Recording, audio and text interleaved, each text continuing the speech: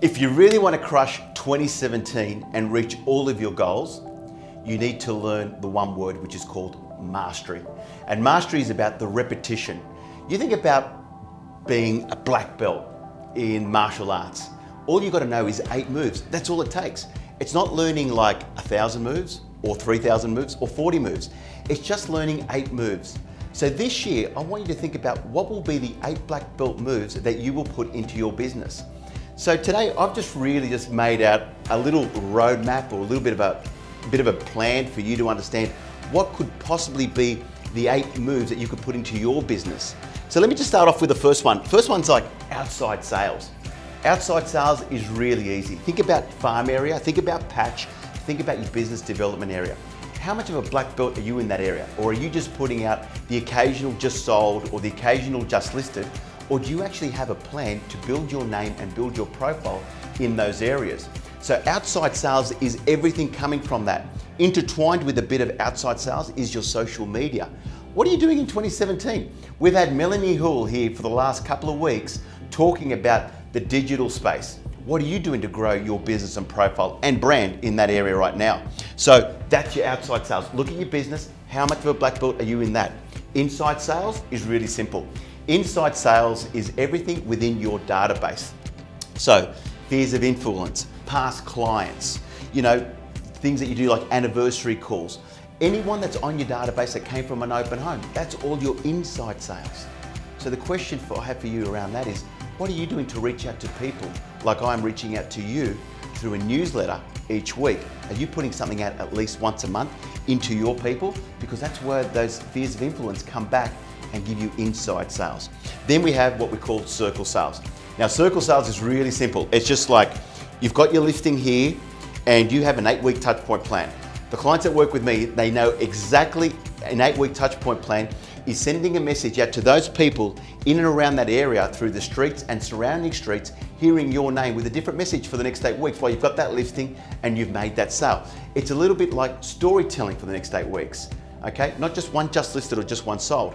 So the circle sales is having a really sort of like, I call it like a really thoughtful plan around your sale, because as you know and I know, another possible listing might just come from that sale that you make. So that's your circle sales. Are you black belt around that? Hey, what about your listing presentation?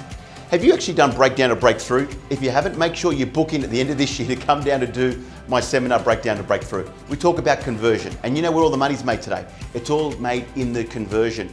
If your listing presentation today is less than say 80% in converting, guess what? You have a problem. It's like, Houston, we've got a problem. That's what you're going to be thinking about. You need to work on your listing presentation and bring that up to over 80%. How do you get to that level? You've got to be black belt. If you're not black belt, you're a white belt. And if you're a white belt and you're a green belt, you're around 30 to 40%. You're never going to get the business. You're not black belt in that move. Next one, business plan. We all hear about it. Have you done your business plan for this year? If you haven't written it down, ink it. Start writing down your business plan and know your numbers. The average sale price and your average commission, your conversion numbers that we just sort of spoke about around the listing presentation.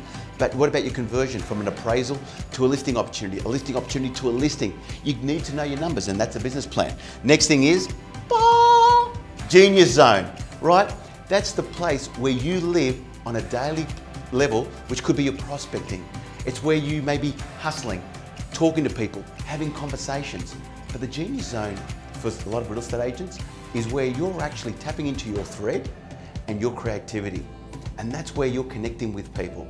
How often are you doing that at the moment? Are you like a green or a white belt around that?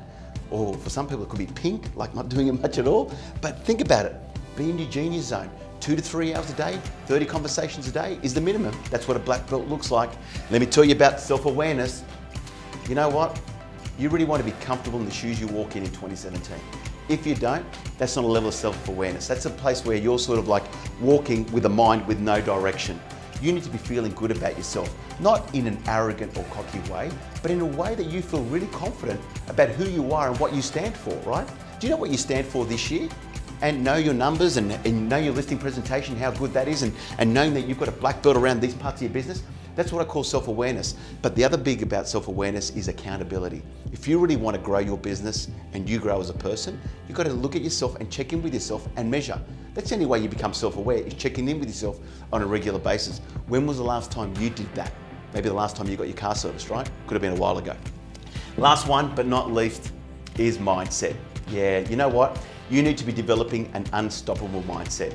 And I talk about, like, you know, having the 3 to 7 second rule, which means, you know, JDI, just do it, Nike, right? Like you procrastinate or you think about, it's not even procrastination. It's like, you know, you're just stopping yourself. And, you know, this thing here, it's the most powerful thing that we have.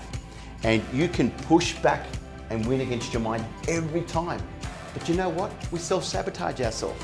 So what are the rituals that you're putting in to develop this mindset to be unstoppable in 2017? And that's what I talk about, being black belt. How are you going to be mastering your emotions and feelings going into next year? I'm going to talk about that in my next video. So you better look out for that one if you want to have an unstoppable mindset in 2017. So 8 moves is about getting the black belt. Mastery is about repetition. Where is your mastery going into 2017?